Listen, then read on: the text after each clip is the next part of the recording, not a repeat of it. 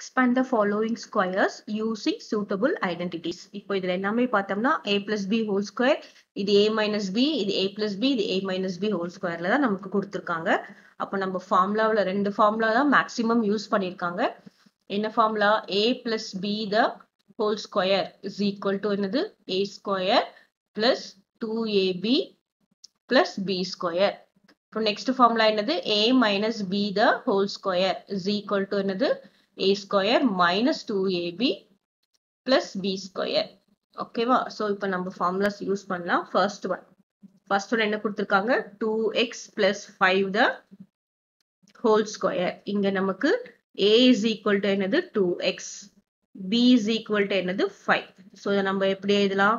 a square is equal to what? 2x the whole square plus 2ab, 2 into a is 2x, b என்னது? 5 plus b square என்னது? 5 square. So இது நம்ம எப்படி எழுதலாம்? 2 square is 4x square plus 2 into 2 is 4, 4 into 5 is 20, 20x plus 25. Clear? Next second one,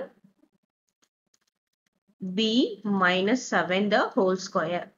Okay, so here a is equal to என்னது? a இருக்கத்துல என்ன இருக்கு? b இருக்கு, b இருக்கத்துல என்ன இருக்கு? 7 இருக்கு. அப்போ நம்ம இங்க என்ன ஃபார்முலா அப்ளை பண்றோம்? a minus b whole square ஃபார்முலாவை அப்ளை பண்ணணும்.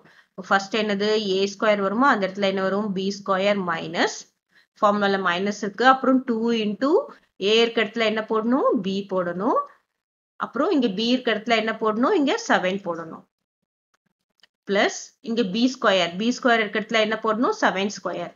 கரெக்டா? சோ ஃபார்முலால இருக்க இந்த b யும் இந்த ஃபார்முலால இருக்க b யும் கன்ஃபியூஸ் பண்ணக்கூடாது. இப்போ என்ன வரும்? b square minus 2 into 7 is 14, 14b plus 7 square is how much? 49. So this is the answer. Next third one போடலாம். Third one என்னது? mn plus 3p the whole square. இங்க a இருக்கத்துல என்ன இருக்கு? mn இருக்கு, b இருக்கத்துல என்ன இருக்கு? 3p இருக்கு. இப்போ ஃபார்முலா போடலாம். a ஸ்கொயர் என்னது? mn the whole square plus 2 into a என்னது? mn, b என்னது? 3p plus b ஸ்கொயர் என்னது? 3p the whole square. So that is equal to, இப்போ mn the whole square என்னது?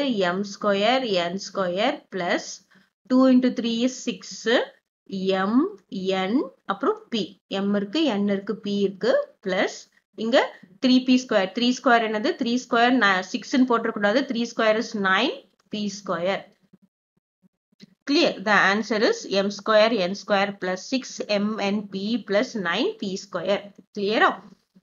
Next fourth one என்ன கொடுத்திருக்காங்க? x y z minus 1 the whole square. இங்க a இருக்கத்துல என்ன போடணும்? x y z போடணும், b இருக்கத்துல என்ன போடணும்? 1 போடணும். இப்போ நம்ம ஃபார்முலா சப்ஸ்டிட்யூட் பண்ணா a ஸ்கொயர் என்னது? x y z the whole square plus இல்ல மைனஸ், a மைனஸ், இது a minus b the whole square formula. அப்போ மைனஸ் 2 into a என்னது? x y z. Okay, b என்னது? 1 plus b square என்னது? 1 square. So what is the answer? x square y square z square minus 2 x y z plus 1. So this is the expansion.